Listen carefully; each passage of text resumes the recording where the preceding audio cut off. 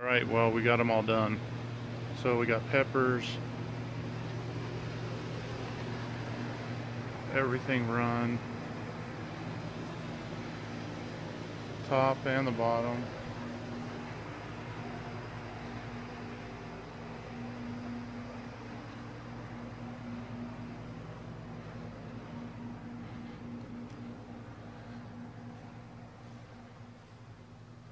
And then a wife on some of these.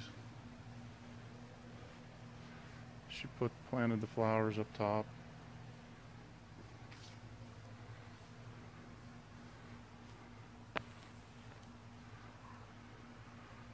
But it goes all the way around, all the way down, and then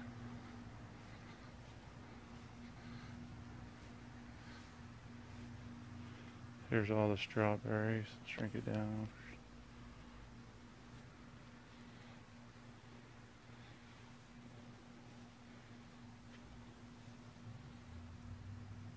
And the last little bit is these pots up on this one. So we got our blackberries, cilantro, always got pine trees, plant rhubarb from seed, different types of mint, lemon, pink lemonade, blueberries, snapdragons, different flowers, raspberries, and those are the blackberries over there. That's on one line, and all the others are on the other. So that's it.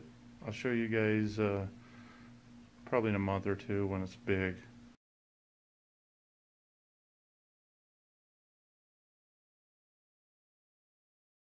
This is actually going to be our strawberries for our strawberries. It's 2x10,